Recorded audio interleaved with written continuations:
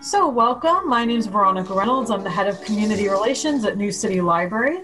If you're not familiar with New City Library, though I see most of the names are familiar, we're located in the lower Hudson Valley, just 45 minutes north of Manhattan, not to be confused with the New York City Public Library, although we do get their phone calls sometimes.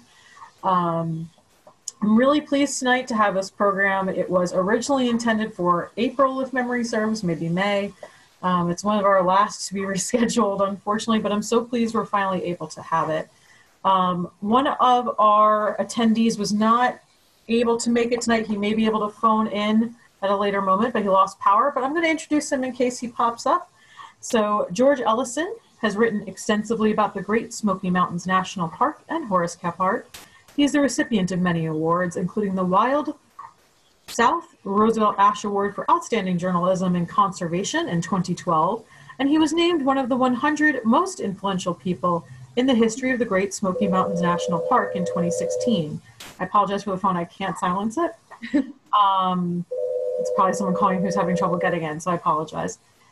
He and his wife, the artist Elizabeth Ellison, have lived in Bryson City, North Carolina since 1973, and both were honored as Blue Ridge Naturalists of the Year.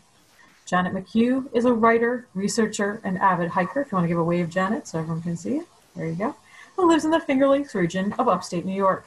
She and George Ellison have collaborated on several other Kephart publications, including the introduction to Camping and Woodcraft in 2011, and the biographical chapter in the Horace Kephart Reader in 2020. McHugh spent her first career at Cornell, where she specialized in library administration and digital library development as a director of the Mann Library. Like Kephart, McHugh believes that librarianship offers a better field for mental gymnastics than any other profession, something with which I heartily agree. Ellison and McHugh were the recipients of the 2019 Thomas Wolfe Memorial Literary Award for The Back of Beyond, a Horace Kephart biography, which is on our screen currently. Libby Kephart Hargrave, you want to give a wave, Libby, so I can see you? Mm-hmm. Is the great-granddaughter of Horace and Laura Kephart. She is a playwright, musician, composer, and filmmaker who wrote, produced, and directed the play Horace Kephart, His Life, His Works, Him and His Words, and the documentary film Horace Kephart, His Life and Legacy. Libby is passionate and dedicated to preserving the legacy of her great-grandfather. She lives in Pensacola, Florida with her husband, John, and their very spoiled cat, Maxim, who maybe if we're lucky will make a guest appearance. Always like to see somebody's cat. And our local connection, Larry Luxembourg, has lived in New City since 1994 and has spoken at our library several times, most recently at a local authors forum in 2016. In 1980, he thru-hiked the Appalachian Trail and is the author of Walking the Appalachian Trail. He's a founder and president of the Appalachian Trail Museum in Gardners, Pennsylvania, and he is also a past president of the Cornell Club of Rockland, who are co-sponsoring the event. And the format of tonight is fairly straightforward. Larry will be asking questions of our guests tonight. I will be here the whole time, although my microphone and video will be off, but I will be acting as projectionist. So if you need me, you can go ahead and put anything in the chat. I'm also going to put my email in the chat. You'll notice that as of right now, you are muted and your video is off, but we will have a question and answer session at the end. If you're worried you might forget your question, you can put it in the chat and I will read it for you at the end, but I'll also unmute people who have questions at the end. I think that's all the administrative work, but so I will turn it over to you, Larry. Thanks, Veronica. And for those in the audience, you'll notice in the background of my picture, that's the Appalachian Trail Museum in Gardners, Pennsylvania. And that the two white paint blazes on the post next to me are the Appalachian Trail in front of the museum. The museum also operates the Appalachian Trail Hall of Fame. And in 2016, we inducted Horace Kephart into the Hall of Fame. And in 2018, we inducted his colleague, who was also instrumental in the founding of the Great Smoky Mountain National Park, George Massa. And in 2019, we followed that up with their other colleague, Paul Fink, who also was instrumental in founding the Great Smokies. And Libby, Janet, and George were able to attend those inductions, so that gave us a good chance to get together. And I'll also mention my own tie to the Horace Kephart story. I don't want to overstate the case, but I was interested enough in Horace Kephart. In 1981, I took a bus from New York City to Bryson City, North Carolina, where Kephart lived for many years, and started out a 10-day backpacking trip in the Smokies by hiking to Bryson Place, his last permanent campground in the Smokies. So I've been at least modestly interested in Horace Kephart for a long time. We're going to begin our program today with readings from the prologue of the biography, and we'll start with Libby.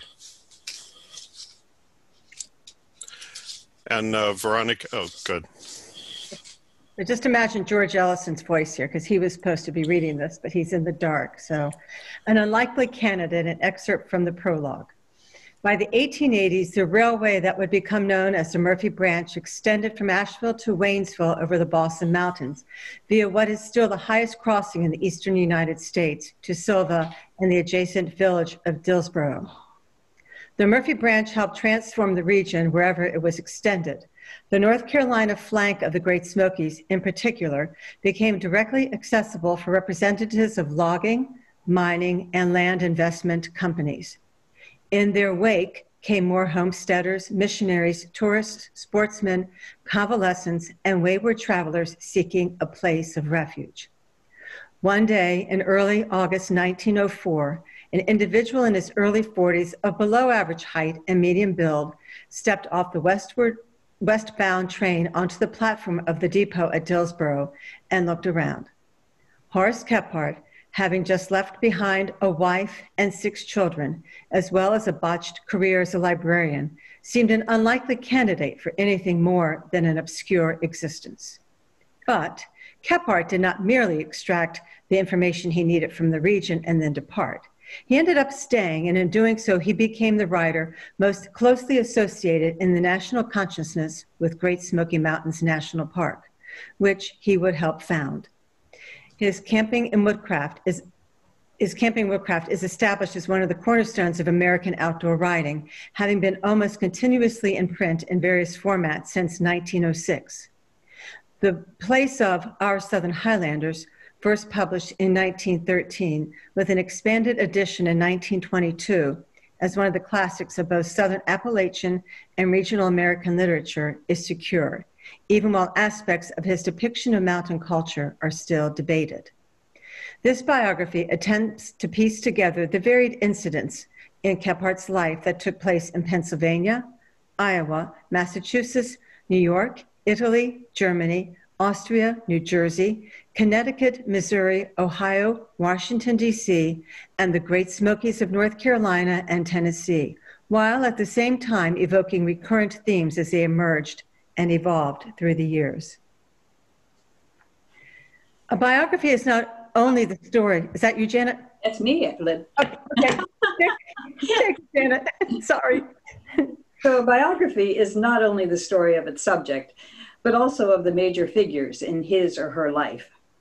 Kephart's father, Isaiah, for example, was a pervasive influence, especially in regard to their shared and somewhat idealized admiration for all things associated with the pioneer lifestyle. Despite some differences, the two remained close until Isaiah's death in 1908.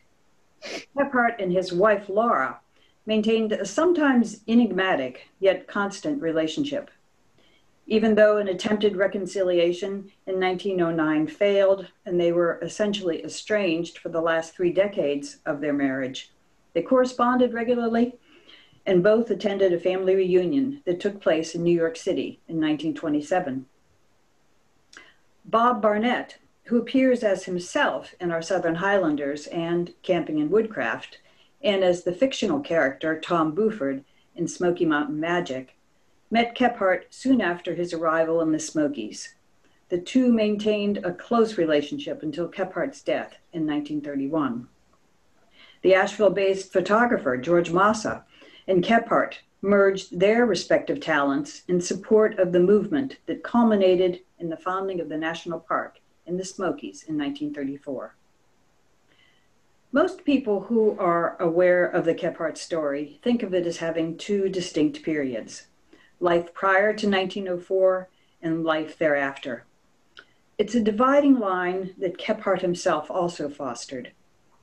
But influencing his life both before and after that division are several important traits, themes, and concerns. Throughout his life, Kephart believed in the recuperative powers inherent in the natural world. And as a young man, he began formulating his concepts involving the need to search for and find a place of refuge, or as he phrased it, a back of beyond. Those excerpts are taken from the prologue, and they're, I think a kind of mini biography of who Horace Kephart is. But I think Larry's going to make us drill down a little deeper and tell you more about Kephart than you've ever thought you'd know. Sure, Janet, and thanks both to you and to Libby for those readings. So first of all, Janet, what got you interested in Kephart and kept you fascinated with his life sufficiently to do a 400-page biography? Well, it stretches back a long way. You haven't met George yet, but this is a picture of George from the 70s.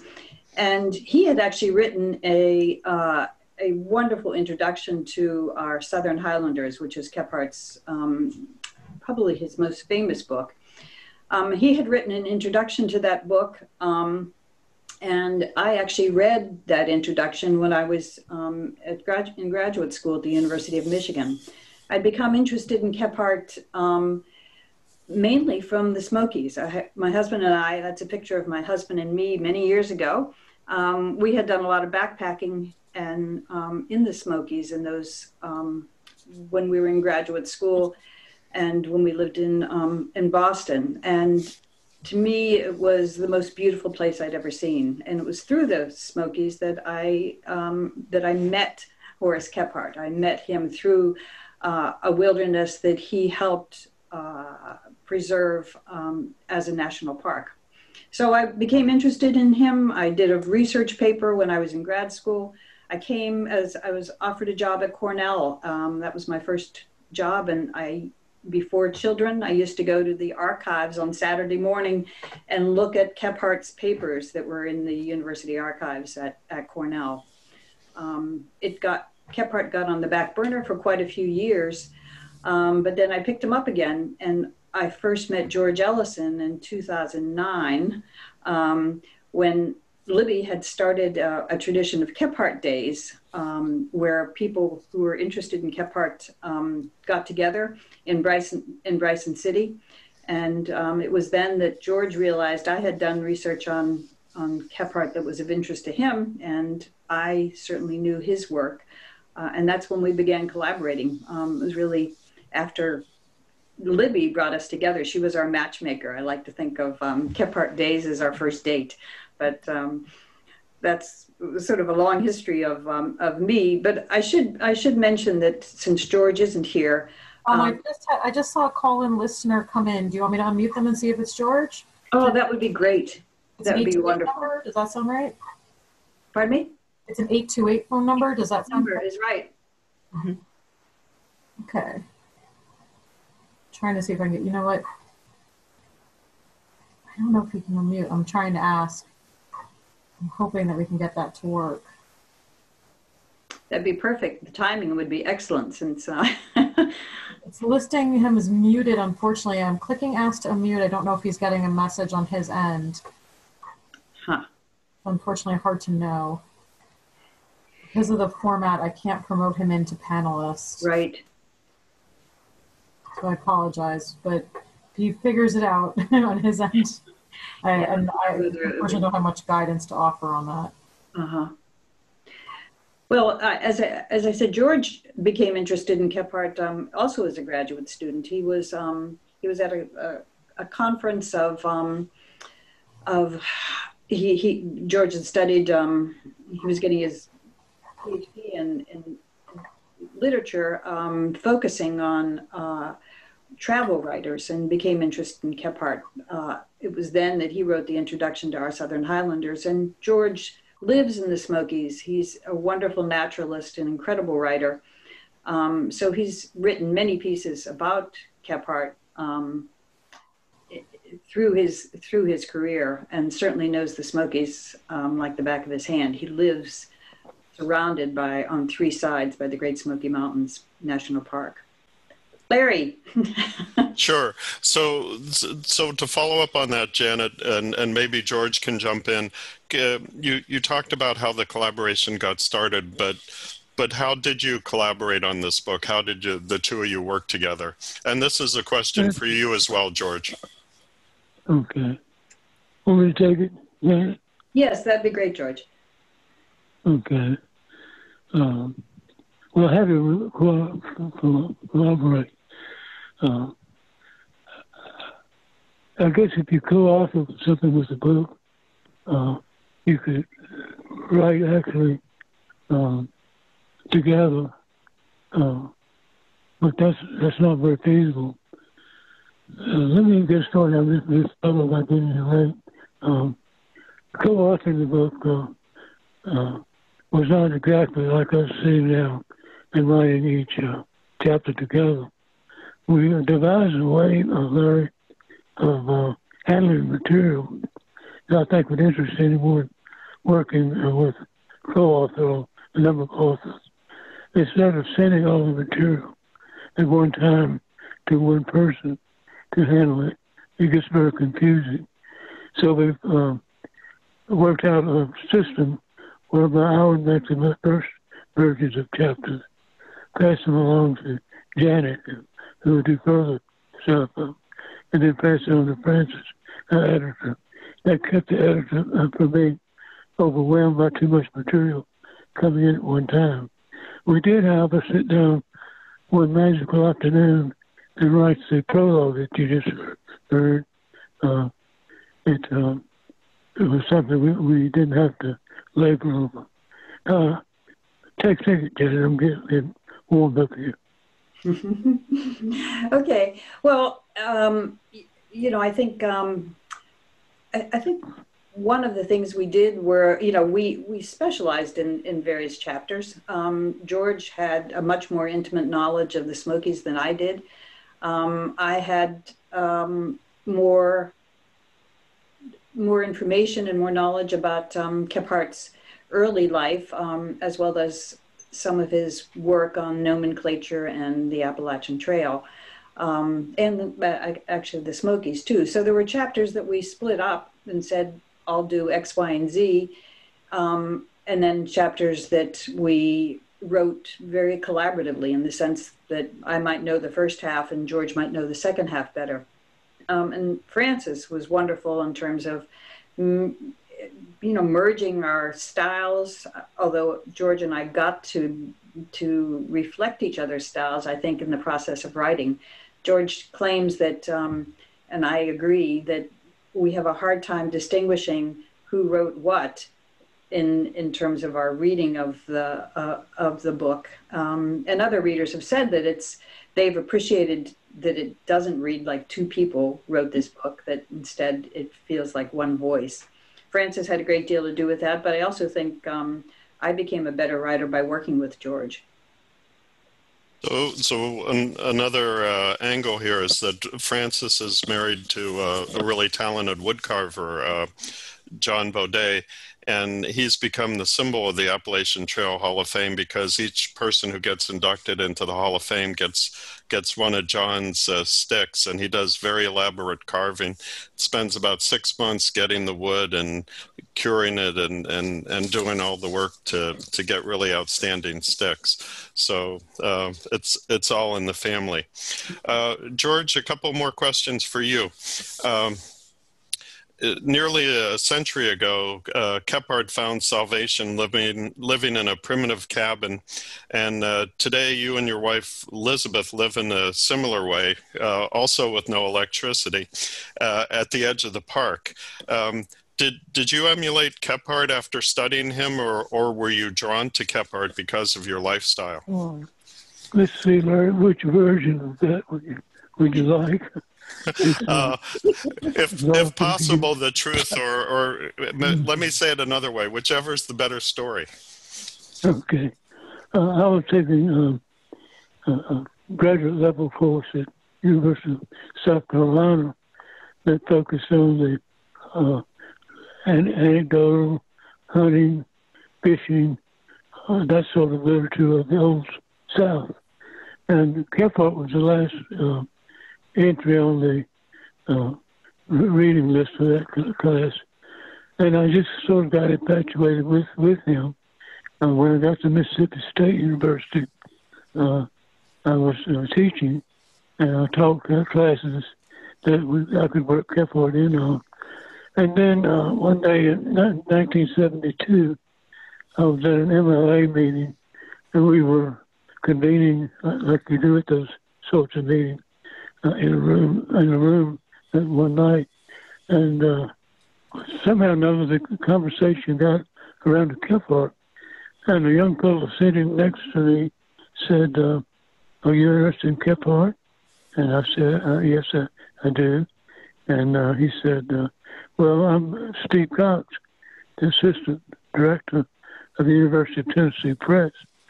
Would you like to write an introduction to Outside of the Highlanders if we get permission from the family and the publisher?" So I was working on that, going back and forth from Starkville down to the Smokies and Asheville, and just fell in love with the area, as so many people do. And about that time, my wife and I, who was dedicated to becoming a professional artist, and I was dedicated to become a freelance writer, an independent writer.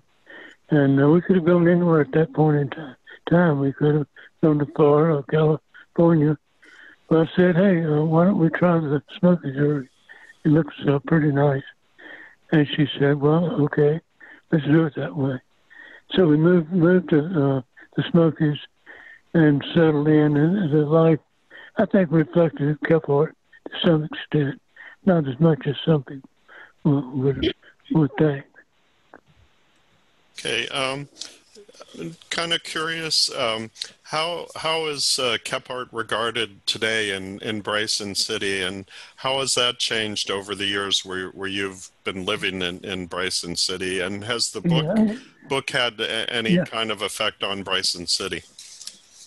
Okay, first of all, as the book has accepted, in recent years with the appearance of the University of Tennessee Press introduction and the work that Libby has done with the Kephart days coming to Bryson City, I think the opinion of Kephart is gradually becoming more favorable. And now that the new biography is out and they have the collection of his writings, people are beginning to see the full context of his life. They thought he was just some one who came here from up north and liked to drink and whatnot. But they begin to see that the context of his life, they've created an exceptional body of work. So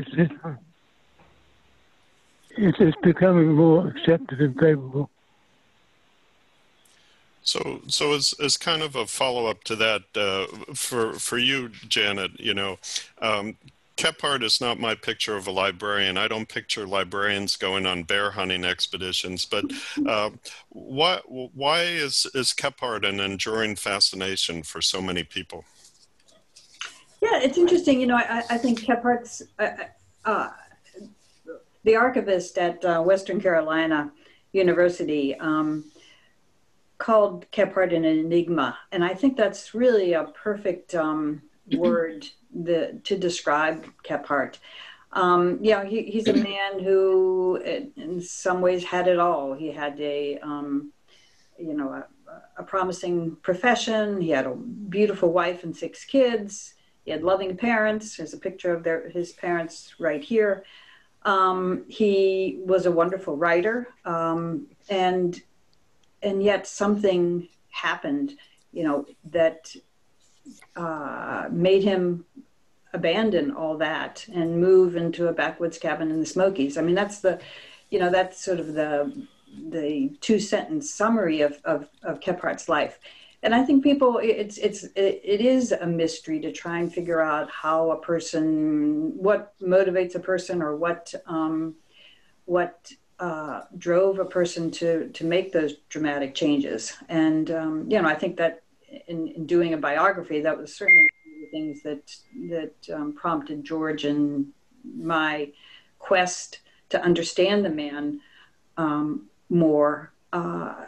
But you know, I think we have to be careful about stereotypes. I bet you there are some librarians out there who do bear hunting. I'm not one of them, but I do ground woodchuck hunting. But you know, I think there you know, we have stereotypes of librarians, but I think there are quite a range of people and personalities in the profession. And I think, just I guess my last point is that Laura Kephart, Horace Kephart's wife, said that Kephart was a student first, last, and always. And I think for people who like learning about lots of different things, or people who are inquisitive about lots of different subjects, librarianship is a perfect career for them. And so I think Kephart was, you know, he was a polymath and a linguist and a historian and a camper, a bear hunter, and a woodcraft man. So, you know, I think he was a librarian for, you know, all of his life. I'm going to read a little passage, even though you didn't ask me to, but I'm going to read this.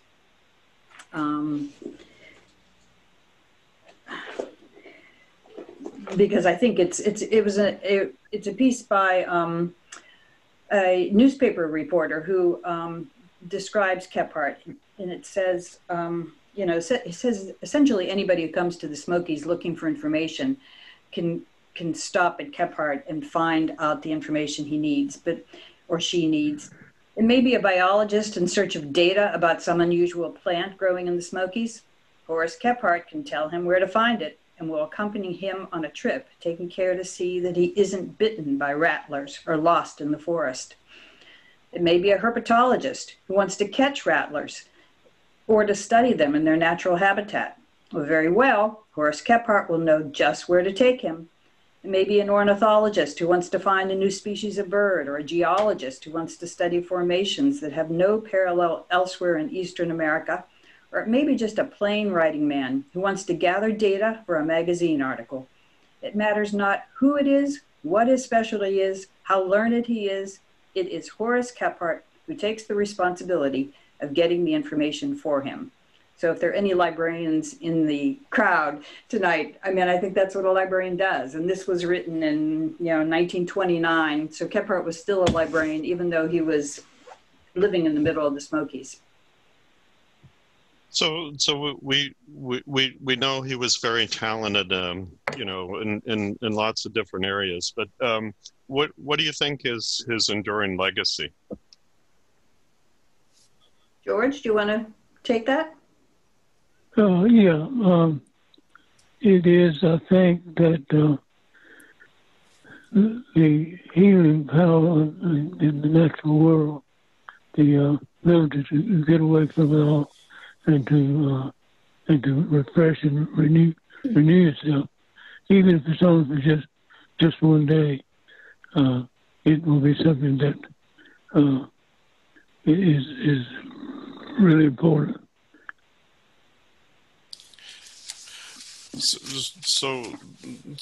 Okay, so we've established he's talented, you know, kind of his legacy. And what else do you think is so special about Kephart? Maybe you could take that one, Janet. Yeah, I mean, I think, you know, I guess I could, you know, give you a handful of things that I think he's most, that he's best known for. You know, certainly his, as George said, the sense of being able to take nature and allow it to help you heal. That restorative power is important. But I think his advocacy for the Great Smoky Mountains, the fact that the Smokies exist today, that we have a national park there, I think that's certainly one of his key legacies. You have the Appalachian Trail markers behind you. I think he played a key role in rooting the Appalachian Trail through across the state line, through the Smokies. There were various routes being proposed, and Kephart, along with George Massa, helped establish an incredibly gorgeous route through the Smokies. I think certainly his writing, as George pointed out earlier, all of his books are still in print. Writing a book in 1913 and having it be available and republished and republished and republished over the years is quite extraordinary. So I think his writings, his AT work, his Great Smoky Mountains advocacy, his sense of nature being a healing experience. I think those are all, wonderful, wonderful contributions, and I think that's certainly a pretty impressive legacy to leave with us. I could name other things like nomenclature, but I'm not sure that we want to go down that deep. Well, that's the reason why. What did you say, George? Yeah, I was going to just add one more reason why so many people are attracted to Kephart and be part of this legacy. Through the years, people have come to my office and talk with me about Kephart, and I just sit there and let them talk. And sooner or later, I know they'll get around to what they like to do, and that was get away from it all and find that cabin in the mountains or cabin up on the ridge line. It's, I guess, an enduring goal and sometimes fantasy for people if they could just start their life over again. I don't necessarily think you have to do leave six children and a wife to do that, but it's part of the American dream to get away from it all. Yeah, George, that's definitely one of the great themes in American literature. It used to be to go to the frontier, but he found the frontier in the Smokies. If we look at the slide, the picture on the left, the Cooper House, was his residence. He lived in cabins in the Smokies, but his kind of in-town residence for most of the last few decades of his life was this Cooper House on Main Street in Bryson City, and to the right was his office nearby, also in Bryson City. Maybe now we could turn to Libby for a little bit of the family perspective, and if you could start by talking about your place in the family tree, and how is Kephart regarded in the family today? Well, I'll start with my place in the family tree. My grandfather was the fifth child of Horace and Laura. So it was Horace, my grandfather, my dad, and then myself. So which one of the children? George. George is in the bottom, the right. That's George. That's my grandfather. So one of the two boys. Correct. He was the youngest of the boys, the fifth child out of six. And to answer the question about how is he regarded in the family? Yeah. It's a big family. There's 5 generations that have come after him. So there's a whole lot of Kepharts out there. So I can't really speak for all of them, but I can speak for myself, his granddaughter Barbara, and quite a few Kepharts. And I think that he is regarded very highly. He is a man who, through many struggles, found his way. He found his way back after a very difficult time. And I always say he did the very best he could. We all have a tipping point in life, and we don't know what that tipping point is. And And his tipping point, we're not quite sure what exactly it was, but he found his way out of that. And I think for anybody in any family, that's something to be highly regarded and respected.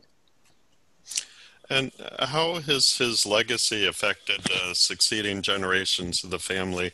You know, have any people, you know, gone to a cabin? Anybody become naturalist? Any other kind of influences on the succeeding generations of the family? Absolutely. There are quite a few writers. I will speak for my cousin Beth Kephart and her sister, my cousin Janice Kephart, are both very, very good writers.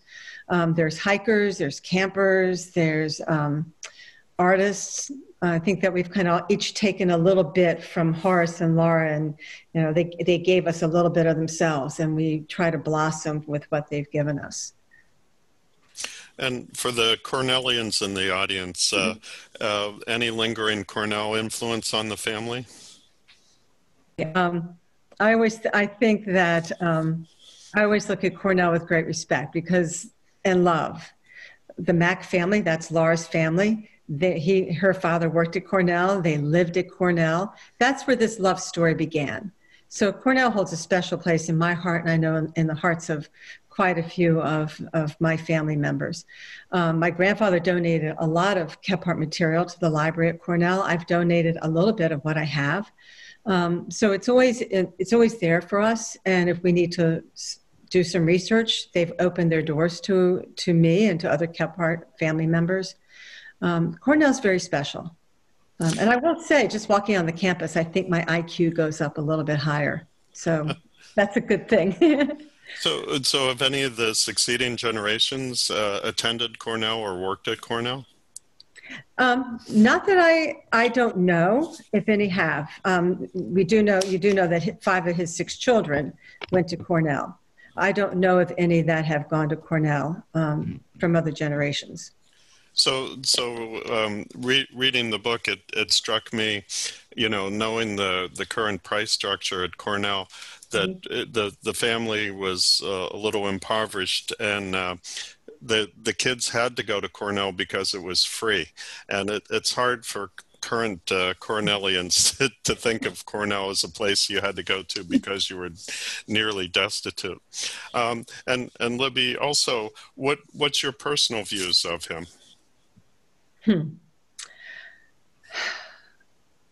I admire him so much, and I think anybody who knows me, as well as Janet and George and Baj and George Frizzell, everybody, that we've had this wonderful core group of people.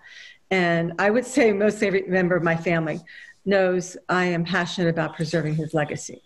He went to a very dark place. He found his way back. He and Laura never divorced, never separated. They stayed in touch. They made the most out of the marriage that they possibly could. And I have great respect for that, for both of them. But what he did to save the Smokies, millions and millions of people have visited that. Wow, what a legacy. Yeah, George can correct me, but if I'm correct, it's the most visited of the wilderness parks. I mean, millions of people go to the Smokies each year. Yeah. So. And I will say, Larry, that every time I go to Bryson City, on most trips, the very first stop I make is to his grave, and just sit there for a few moments, and I thank him and I thank Laura for what she sacrificed. And more often, I see people leave little gifts on his grave, and it's very interesting to see things that people leave: little rocks, leave fishing hooks and lures, and sometimes they leave money, little coins, which I've told the cemetery people just take the money and put it in a fund for something. But just to go and thank him, and it's very humbling.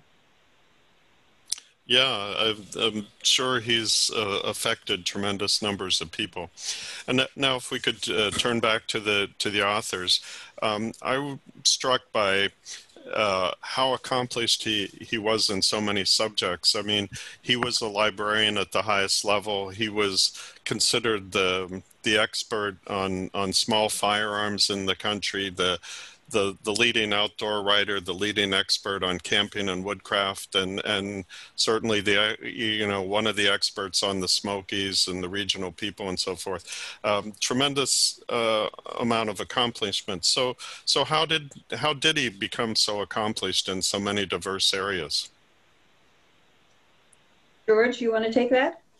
Yeah, Coleridge said that the reason he didn't get many poems written during the latter part of his life is that he had too great an interest in too many things.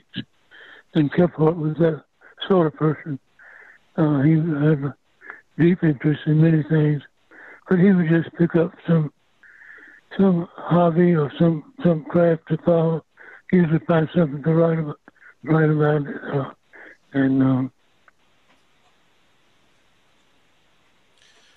Yeah, so there, you see him there where he's shot a rattlesnake. He was a great hunter. He loved practicing his shooting. He was an inventor. He invented a bullet. I mean, just a tremendous range of accomplishments. I think he worked hard though at those, Larry. If you think about what, he had lots of language skills, but he worked hard at developing those language skills, whether it was Finnish, by working with a community of Finns, or whether it was Cherokees, learning Cherokee by working with a group of Cherokee natives.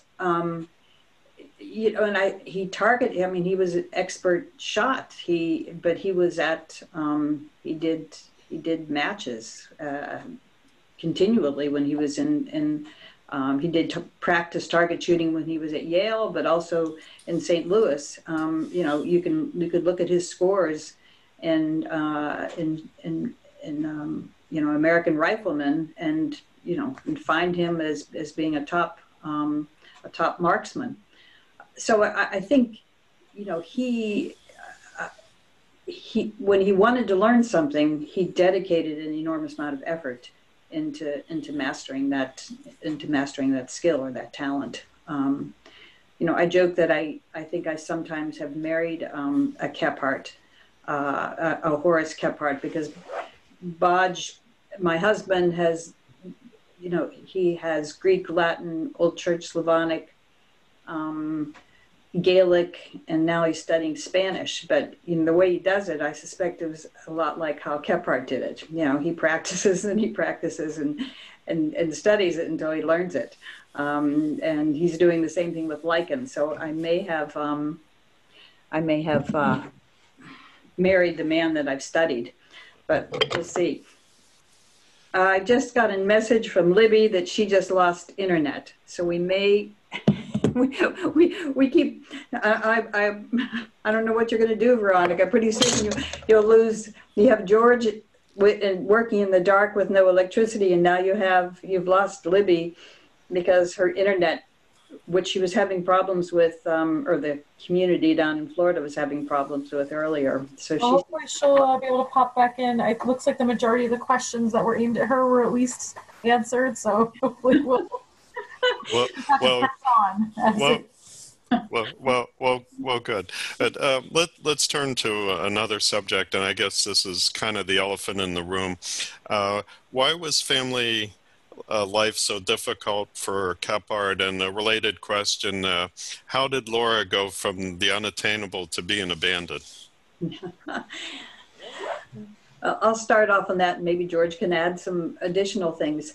This is a photo of Laura when she was acting in a play, and this is a photo of Horace when as a young man around the same time, and with an excerpt of Kephart describing who he is. I know no games, I tell no stories, I'm anything but a musician, can't joke, guess, dance, flirt, etc. And Laura was the opposite. She was a wonderful pianist. She acted in plays. She was outgoing, popular. The Cornell Daily Sun, for any Cornellians who might be on the call, she was regularly cited as being helpful to Cornell student groups. So, they were opposites, but they certainly were in love with each other. Kephart spent a year, well, he met her at Cornell. He spent a year in Europe, and he couldn't wait to get back to the States and marry Laura. So his goal was to find a job, and that would help him be able to support two people and raise a family. And when he got a job at Yale, he and Laura married. What happened to their relationship? I think it's awfully difficult to try and parse. I think we get clues from what might have happened from some of the kids. Lucy Furneaux. Lucy married one of the Furneaux family. For those Cornellians who might be familiar with Furneaux Hall,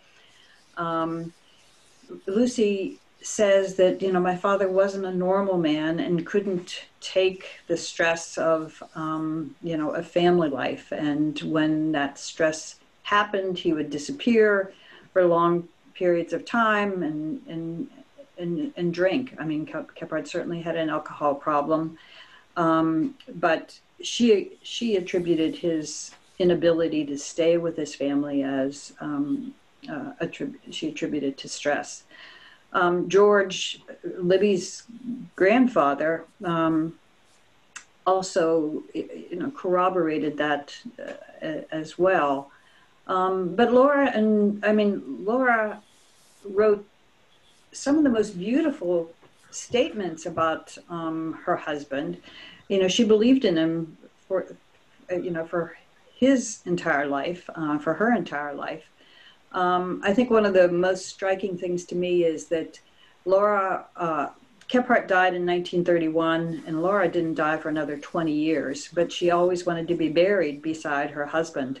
They originally thought that Kephart's tomb his remains would be reinterred in the Smokies. That never happened. The Smokies didn't, had a more restrictive policy in who could be buried in the Smokies. So he was buried in Bryson City, and she wanted her ashes scattered, or she wanted her ashes to be buried next to Kephart. When that didn't prove to be possible, her kids put a tombstone in the Ithaca City Cemetery that has Horace's name and Laura's name. It was a wonderful symbolic gesture, on their part to honor her wishes and also, state the importance of their marriage to each other. It was just something that it's looking at it from the outside, one can't quite understand it, but obviously it was, they loved each other, and till the end. Janet, there's that picture that my grandfather took, or somebody took of my grandfather with Laura up in New York, not long before she died, and she's holding out her hand, and she wanted him to caption the photo, "The wedding ring I never took off." Wow. I don't think I've ever seen that picture. You'll have to show me that sometime, Libby. Nice to have you back. Oh, we love Cox Internet right now, said no one ever. George, are you still there? Yeah, I am. Okay, but a few more questions about Cornell. So first of all, has the book gotten much attention in Ithaca and Cornell, and has it changed anything about Kephart's reputation at Cornell? And also, Janet, living in Cornell, and with Cornell and Ithaca playing so big a role in the lives of Horace and Laura and the family, has working at Cornell given you insights into their life?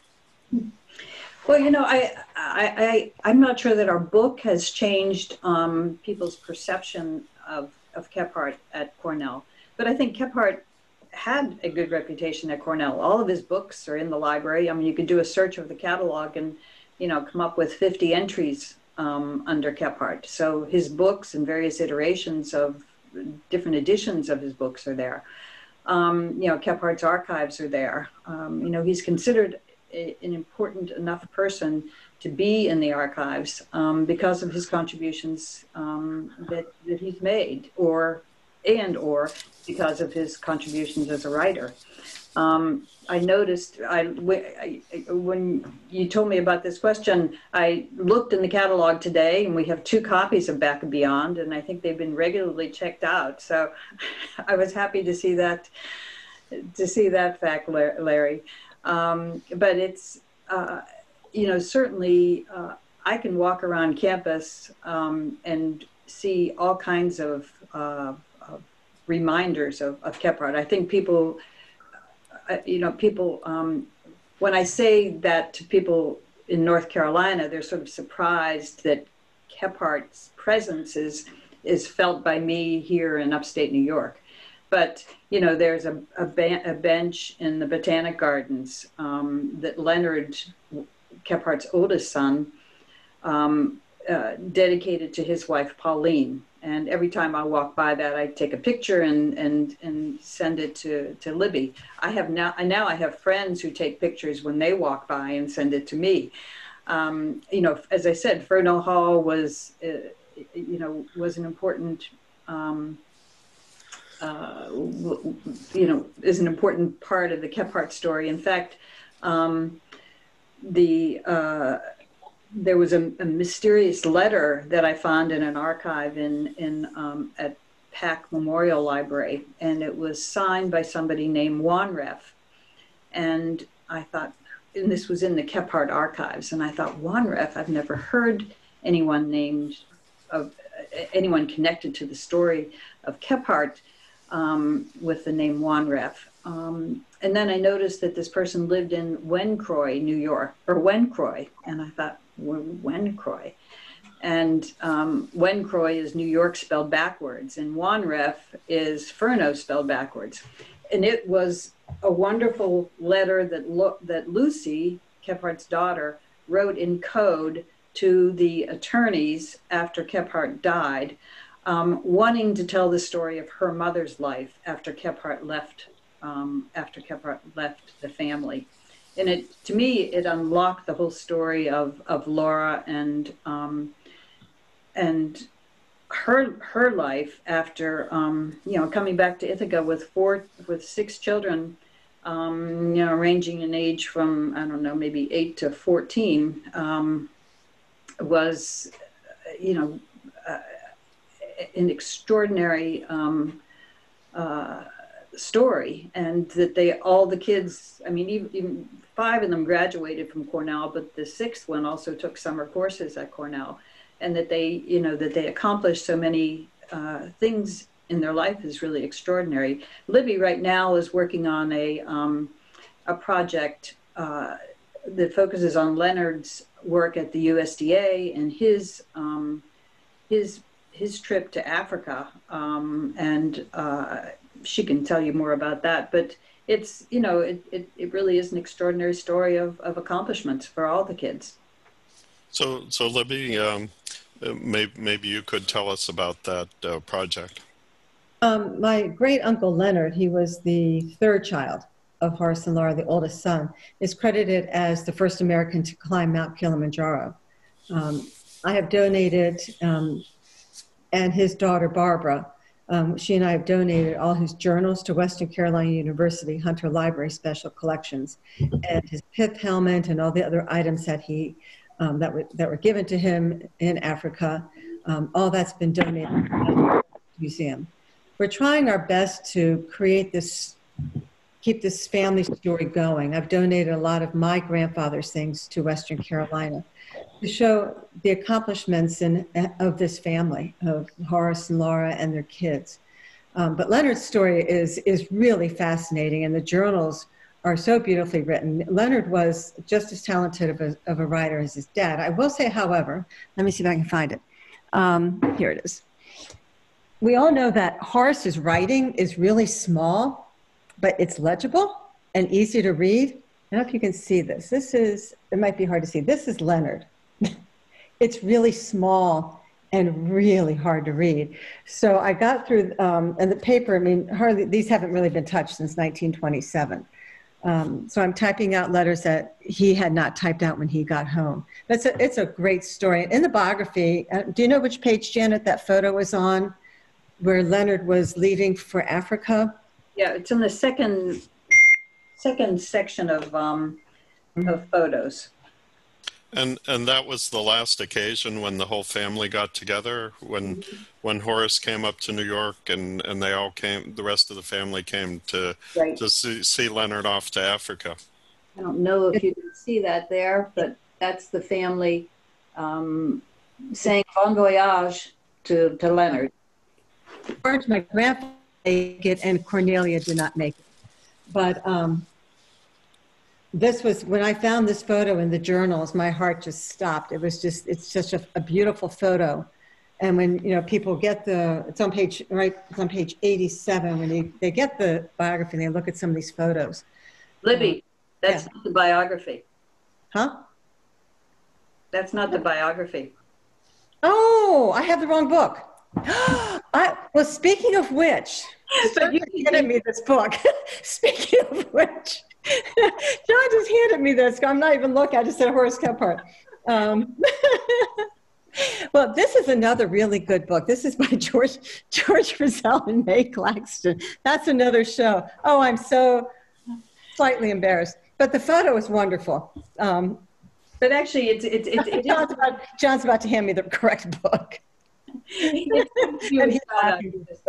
This is Larry. You asked about Kephart's legacy, and just this, 2 months ago, the University of Tennessee Press published this, which is Horace Kephart's writings, and it's an extraordinary. If our book is long, this is 700 pages of Kephart's writings with introductions to different sections.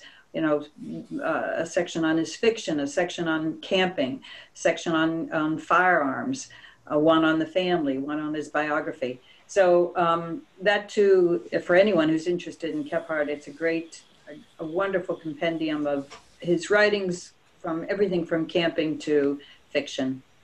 And do you want to show the cover again? Because I just made you large again. Okay, sorry. It's called... These publications coming out, the biography and the book on his writing, are going to raise Kephart's statue up quite a bit in regard to Afro-American literature as a whole. As few writers get this sort of attention. So George, also, I guess you have quite a following for your regular columns, and you've done more than your part beside the biography to raise Kephart's profile. For the audience, I would remind people that if they want to pose some questions, if they could put those in the chat feature, and we'll be on the lookout for those. A flip side of Kephart, he had a difficult family life, but on the other hand, he seemed to have a unique talent for forming very close friendships. How is that a correct perception? And if so, how is that? In the quote you had earlier, showed he wasn't much for small talk, but he was a very serious person. And how did that go together to form those very close friendships? Yeah, personally, I think that, friendships were important to Kephart. There's a quote that he says that, well, you actually have it up here on the screen. It's a good thing to have friends, not too many of them, but about a half dozen real, genuine old cronies. And I think Kephart at Cornell had, friends like Harry Koopman, who told us a great deal about Kephart's early life. In the Smokies, Bob Barnett was, an amazing friend, as was I.K. Stearns. George Massa, who was a wonderfully talented photographer, his photographs and Kephart's writings were just such a contribution and such a invitation to both see the Smokies and protect the Smokies.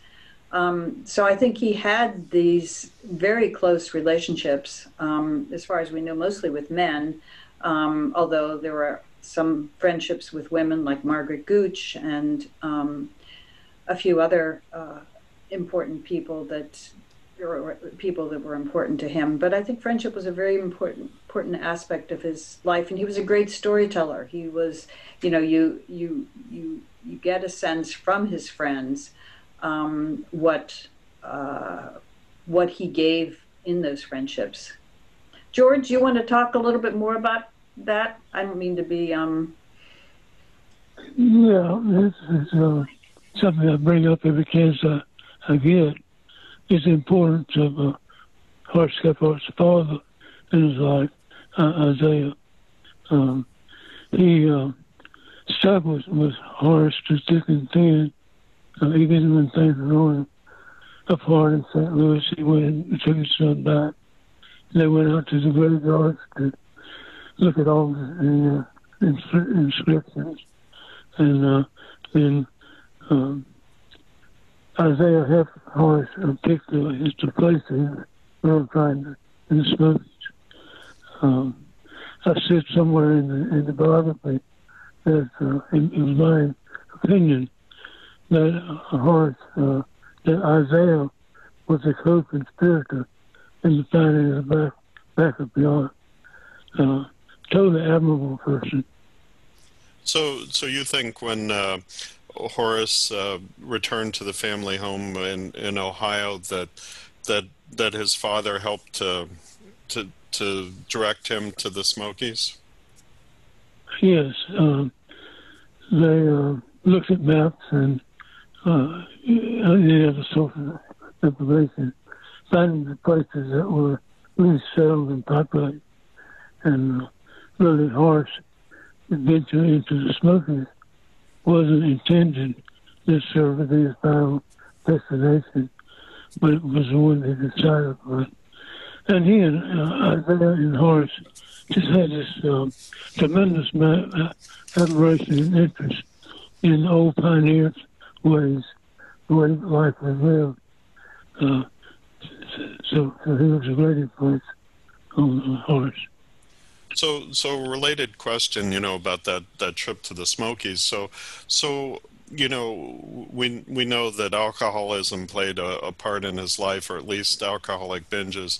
But why do you believe, after all your research, why do you believe that he was so tortured? I'm not sure. Let Janet take a shot at that one. Yeah, I don't think we actually know. I think I don't know that a biographer can be an analyst, or a psychoanalyst. I think we have ideas of why he was so stressed. I mean, whether it was his job, family and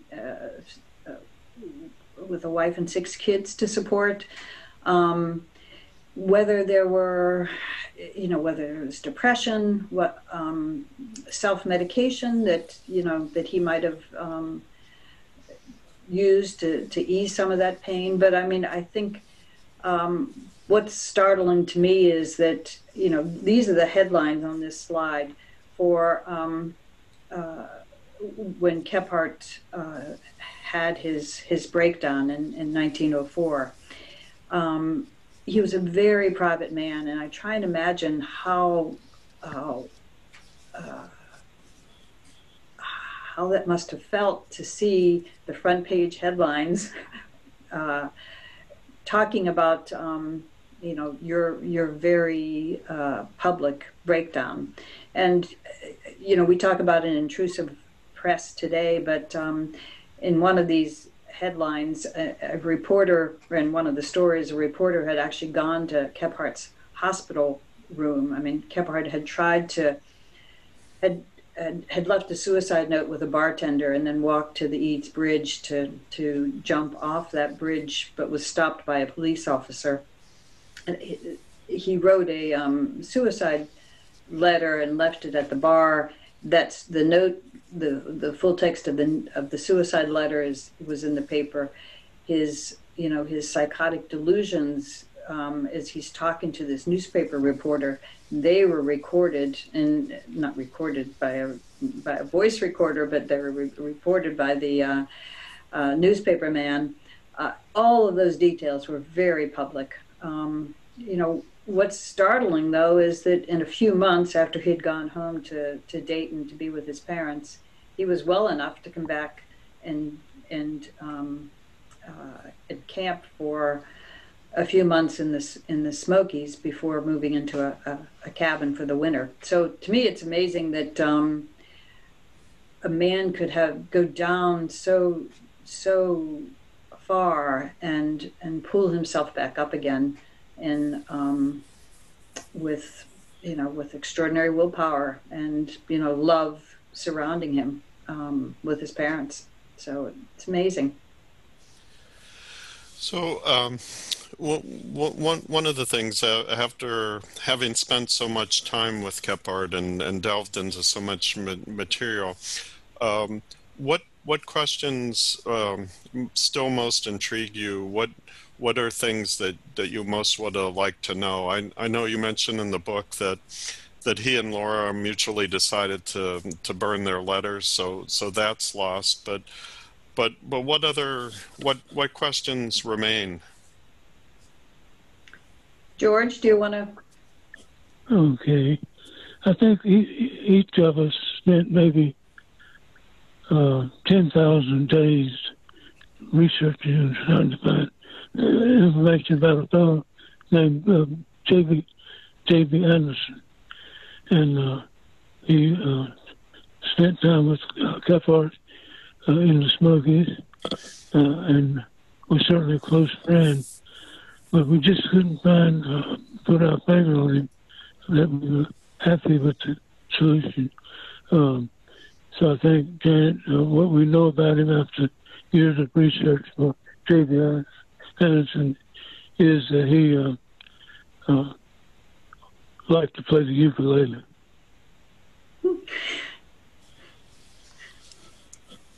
Yeah, it certainly would be nice to learn a little bit more about J.B. Anderson. I sent George a little note today because I had noticed in a book at Cornell that Laura had given to a young woman who was in the class of 1910 at Cornell, and her name was Colby. And one of the things that George and I have done some work on is a doctor named Colby. And so when I saw this today, I thought, I wonder if this Dorothy Colby from the class of 1910 might be the daughter of the Colby that Kephart visited when he first came to the Smokies. And you keep looking. I don't think you ever finish writing a biography. I learned, George and I had read that there was a movie called Stark Love, which was a silent film, and Kephart was an advisor to the producer and director of that film. And he mentions that Kephart had two different colored eyes. And George and I didn't put that in the biography because we had no corroboration on that bit of information. But recently I was doing some research on another project, and it was a woman who remembered when she was little that she had met Kephart and that he had two different color eyes. And we thought, voila, we have the answer. We had some corroboration.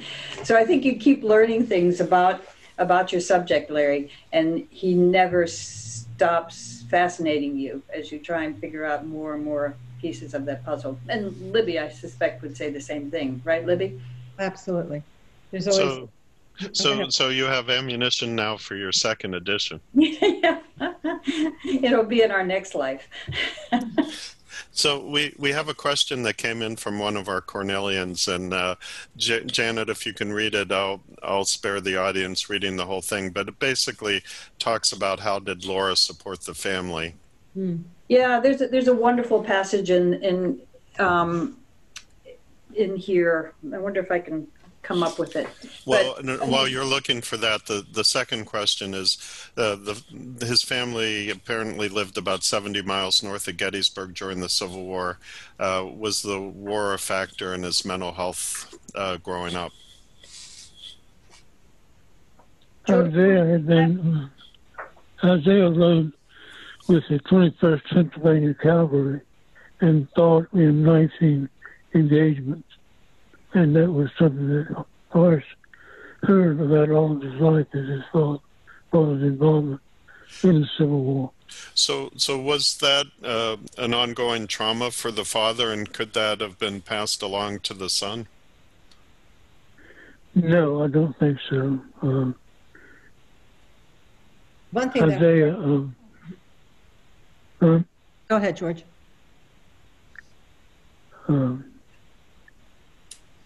I don't think anything was a positive factor in Kephart's life, except good things from his father. Okay, so we'll take that as a theory that was proposed and rejected. And Janet, you were hunting for something? There in the middle of the book, page 213 to 214, we talk a little bit about this. The litany of odd jobs that Laura tackled reveals both the challenges the family faced as well as Leonard's admiration for his mother's indomitable will. She cooked, served, tended invalids and babies, gave piano and dancing lessons, and with her own hands split up for fuel every board in the old mansion that was not nailed down. Eventually, through a friend of the family, Mother obtained a position as a file clerk in a factory in town, and for the next 7 years she toiled at that thankless task 6 days a week, 10 hours a day, for the incredible pay of $35 a month. After 4 years, she was raised to $40. The family lived on the cheapest, nourishing food Mother could find. This meant a pretty steady diet of baked beans, brown bread, potatoes, milk, eggs, and cheese. The only meat in our house that I can remember was a mixture of ground beef and veal, mixed with bread and onion and formed into a big rounded loaf, which we called a turtle. Mother used to joke that the millionaires in New York had turtle soup, but we had turtle meat, which was better. I think the thing that intrigued me about that section was that before she took that series of odd jobs and the steady job in the factory, it said she'd never earned $1 in her life and had no idea how to do that. But she was resilient and a survivor. She took in boarders. She made potato chips. I mean, there's another passage that one of the other kids summarizes in a letter. And it actually was in Lucy's letter. And it's amazing how resourceful she was and how extraordinary that might have been. People talk about her parents helping out, but her dad died soon after she moved back to Ithaca. So there wasn't that much family support coming from her parents either. So she was amazingly resilient. She was very close to her sister, Julia, and occasionally when she needed help, Julia would help her. Right. Now, I would say that the children always took very good care of Laura when Laura was older. She lived with several of the kids off and on, and they just made sure that she had the best possible care throughout her life. Did she stay in Ithaca, or did the kids move and she moved with the kids? She moved with the kids. So where did she end up living in those older years? For a while, she was in Syracuse? Saginaw, Michigan. Saginaw, Michigan. That's where the fire was, where she lost everything. She lived out on, she lived between Ithaca and Trumansburg, too, in the old county home. That's where the fire was there. She also lived in Norfolk, Virginia. She lived mostly in Ithaca until she was older, but then moved back between kids. She bounced with mostly the girls. She did not live at any long extended time with George or Leonard. So it was mostly with the daughters. Okay, just a couple last questions, and unless any come in from the audience. But did you have any research triumphs? We talked earlier about the things you weren't able to learn, but did you have any research triumphs, and what did you personally get out of the project, both Janet and George? George? Well, one really nice thing that I happened upon was the years 1908 until 1910, when Isaiah died, was something of a blank tour incognito to us. And by chance, we ran across some material that pretty well established that during that period, 1908, 1910, he was living on the Tennessee side of the park in some of the railroad dwellings that were being built on that side of the Smokies at that time. So it was fun to fill that blank hole there. So that period, I noticed there were a lot of questions and uncertainties. So that is a good triumph that you were able to solve some of that puzzle. Janet, same question to you. Yeah, I mean, I think there were so many. There were aspects of his career that we knew well.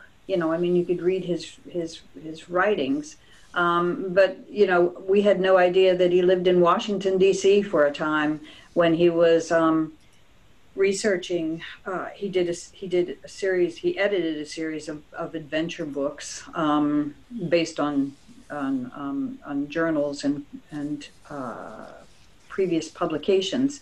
But he lived in New York. He lived in Washington, D.C. And, neither of us had any sense that he had, this is in the in the teens, and we had no sense that he was living in D.C. So you filled in different parts of his life in surprising ways, and it helped you gain a deeper appreciation of what his life was like, instead of that bifurcated. He had a life in St. Louis, and then he came down to the Smokies. Well, he came down to the Smokies, but he lived in different parts of the, he lived in Tennessee for a while. He lived in Washington, D.C. for a while. He was not quite removed from the world in the way that you might have guessed if you only knew a bit of his life. So there were, I think, lots of surprises there. I think for me personally, what I gained in doing this biography was, a wonderful group of friends. I love that I met George, and on this particular slide, it's a picture of Elizabeth's artwork. She's an amazing artist. I love that I got to know George, that we worked well together, that I felt like his home was my home away from home. I love that I got to meet Libby and, the extended Kephart family, that she, Libby, you have no sense of how many times she went hunting in people's attics, and she would not go personally. She would ask for permission to go into people's attics. Most of the time. Family members, yeah. But her family members were wonderful about sharing, going through old boxes of letters and finding material that helped us write the biography. We couldn't have done the family nearly as well without Libby being that sort of amateur archivist for us. So friendships, that's what I gained from the project, Larry. Okay, so another question came in from one of our Cornelians. Several years before Kephart died, a mountain was named after him. and the national park was created. Did he lobby personally for the park? Did he go to Washington, D.C.? Did he know the park would be created before he died? George, you want to take that first? No, you take it. That's you evaluate. Yes, he did know that the park was going to be created before he died. I mean, it wasn't established until after he died, but he knew. In fact, there's a wonderful letter to his daughter-in-law, Pauline, that says, you know, we've won. You know, early in the decade, in the 1920s, he thought, you know, he couldn't imagine that the park could be protected. But by the end of the decade, he knew that it had been. And I think that's, you know, I think that's has to have been an important piece for him. In that previous slide, Veronica, there's a letter that he wrote to his Congressman Weaver, who did invite him to come to Congress and testify. He did go to Washington a second time when he, the first time was for research, but no, the one with Mimosa, the one with the painting on it. Yep. His congressman asked him in late December or mid-December to write, to tell him why the Smokies should be protected. This is in 1924. And on Christmas Day, Kephart wrote this 8-page eloquent letter explaining why the Smokies were the most important area to protect. In 1923-24, when they were trying to establish a park on you know, in the east, various locales were vying for their favorite area to be protected. And Kephart, in this 8-page letter, was explaining why the Smokies were the most important area to protect. And you know, I actually love this section of the letter that he wrote to Weaver. You know, for wild beauty and grandeur, I have seen nothing in Eastern America that equals the Smoky Divide and its outlooks. You know, he describes the flora, the fauna, the importance of the old growth forests. He tells why, you know, it's one of the reasons why it is one of the most popular parks is because it's close to the centers of population on the East Coast. So he explains all those details, and the letter was part of the congressional record. Anybody who has access to the congressional record can go find it today. Did that answer that question, George? Larry, I had several. Yeah, I think the basic answer is yes. He knew that the park would be established, and he's given credit for being one of the most instrumental in getting the park established. But it reminded me that the plaque for the establishment of the park is in Newfound Gap, you know, where the Appalachian Trail also cuts through. And as a through hiker, it took me about 3 weeks to get from the southern terminus of the Appalachian Trail to Newfound Gap. And I felt like a really grizzled veteran when I got to Newfound Gap. And then I see the plaque, I read the plaque, and then I see a sign, 1,800 miles to Katahdin. And it just was an overwhelming feeling. I thought I'd been working really hard and had gotten almost nowhere. Let me see, I think we have another good question coming in. Oh, yeah. The question is the story of how Charlie's Bunion was named, yeah. Just will you tell the story of how Charlie's Bunion was named? George, you want to take that? No, I'll let you take it. You go up to that. Well, I think Charlie relates to Charlie Connor, and Charlie's feet probably look a lot like mine. But he took his boots off one day, and after a rigorous hike, and talked about how much his feet ached. And I mean, at least this is the story.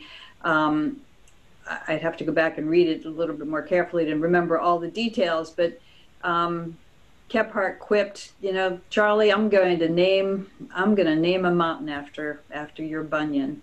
And so I didn't really talk too much about Kephart's nomenclature work, but he and George Massa did an incredible job of working with Paul Fink and Jim Thompson on the Tennessee side to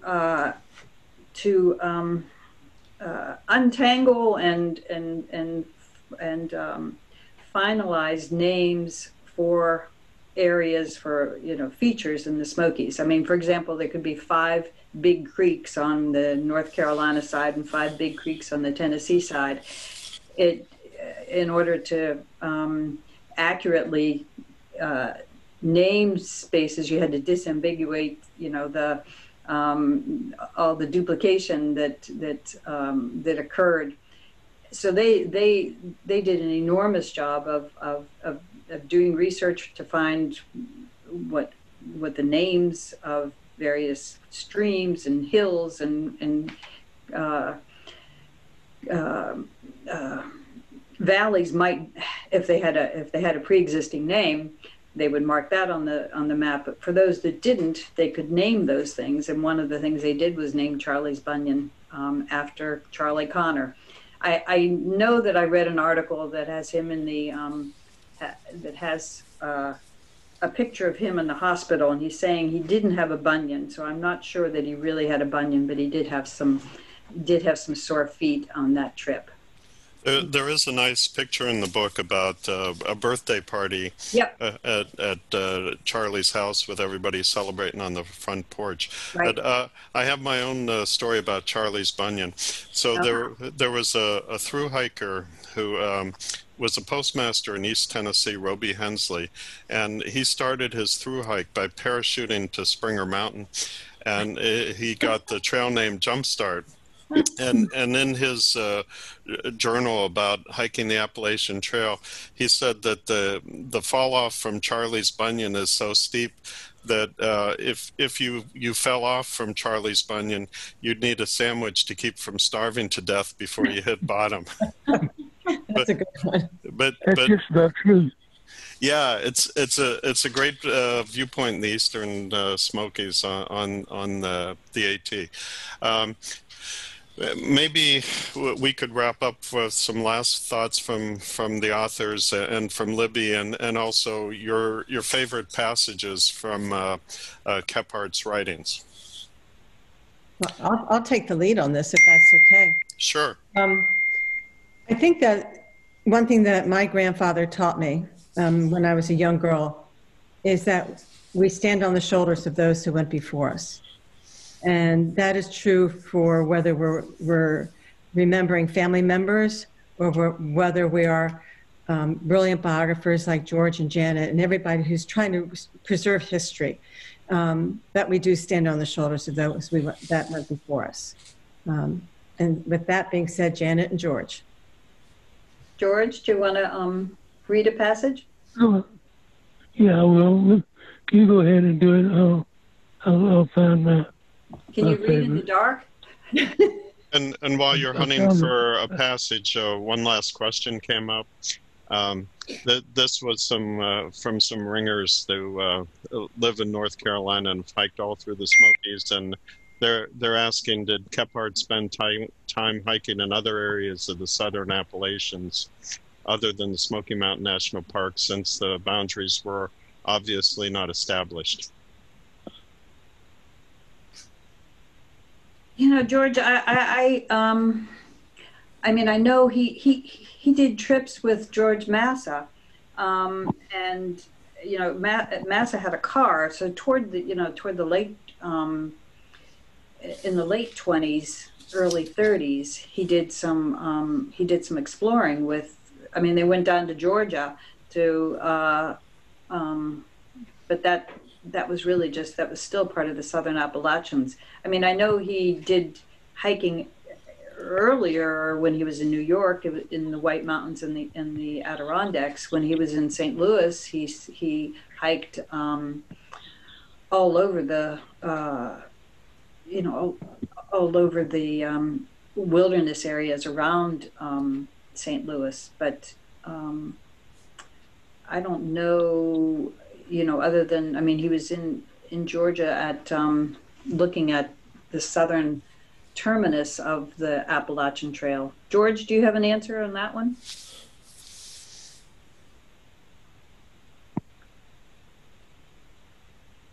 He might not. So I do know from the book that Kephart hiked all over. He hiked in the White Mountains. He hiked in the Ozarks.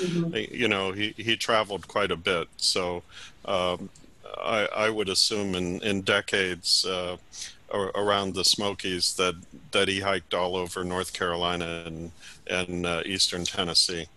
Yeah, I mean, since he didn't drive, it would have been where. Probably not wherever he could. He did, in terms of his research for our Southern Highlanders, he did a lot of train travel in other parts of the state. Because he was trying to, or in other parts of the area, because he was trying to decide whether there was a Southern Highlander that he could. That was typical for the area. And he was very used to walking. When he lived on Hazel Creek, he would walk, 18 miles to the store to, get any provisions. So he was very used to walking. Well, Larry, I found my favorite passage, or that's one of my favorite passages, so I will read it, because I think in our pandemic times, I think this is a piece Kephart wrote in 1931, right before he died. Actually, he wrote it before he died, obviously, but it was published after he died. But he's talking about the Appalachian Trail, so it's also, I think, appropriate since you're hosting this event today. But he says, the pleasure of a walking trip is not in breaking records for endurance, but in the scenes and surprises of it, the fresh air and the exhilaration of lusty muscular movement, the enjoyment of unspoiled natural surrounds, the peace of mind and relaxation from common everyday affairs. But all along that trail, from Maine to Georgia, there is something new and interesting, or even marvelous, or quaint and lovable for anyone with an open mind and a free soul. Words of an enthusiast? Well, why should not one be an enthusiast who, at 68, is still climbing the highest hills of the trail country and sleeping out of nights just for the sheer enjoyment of it? Although 25 years ago, that same man could not have climbed Bunker Hill Monument without halting now and then to regain his breath. What the mountains and the forest did for me, they can do for other rundown folks. And then they too will be enthusiasts, for one just can't be stolid or despondent when his lungs are full of mountain air and his blood is coursing free. Oh, great passage for the pandemic, absolutely, yeah. Janet. And George, have you found a passage? Yeah, I did. When I went south into the mountains, I was seeking a back and beyond. This for more reasons than one. With an inborn taste for the wild and romantic, I yearned for a strange land and a people that had the charm of originality. Again, I had a passion for early American history, and in far Appalachia, it seemed that I might realize the past in the present, seeing with my own eyes what life must have been to my pioneer ancestors of a century or two ago. Besides, I wanted to enjoy a free life in the open air. So, casting about for such a place, I picked out the upper settlement in Hazel Creek, far up under the lee of those Smoky Mountains that I had learned so little about. On the edge of this settlement, scant 2 miles from the post office, there was a copper mine, long disused on account of litigation, and I got permission to occupy one of its abandoned cabins. Well, both wonderful passages, and I guess the last observation from our audience, the museum librarian noticed the card catalog in the background, Janet, and she really appreciates that, and I think for Janet, George, and Libby, you've given our audience a wonderful account of Horace Kephart's life and your work on the biography and.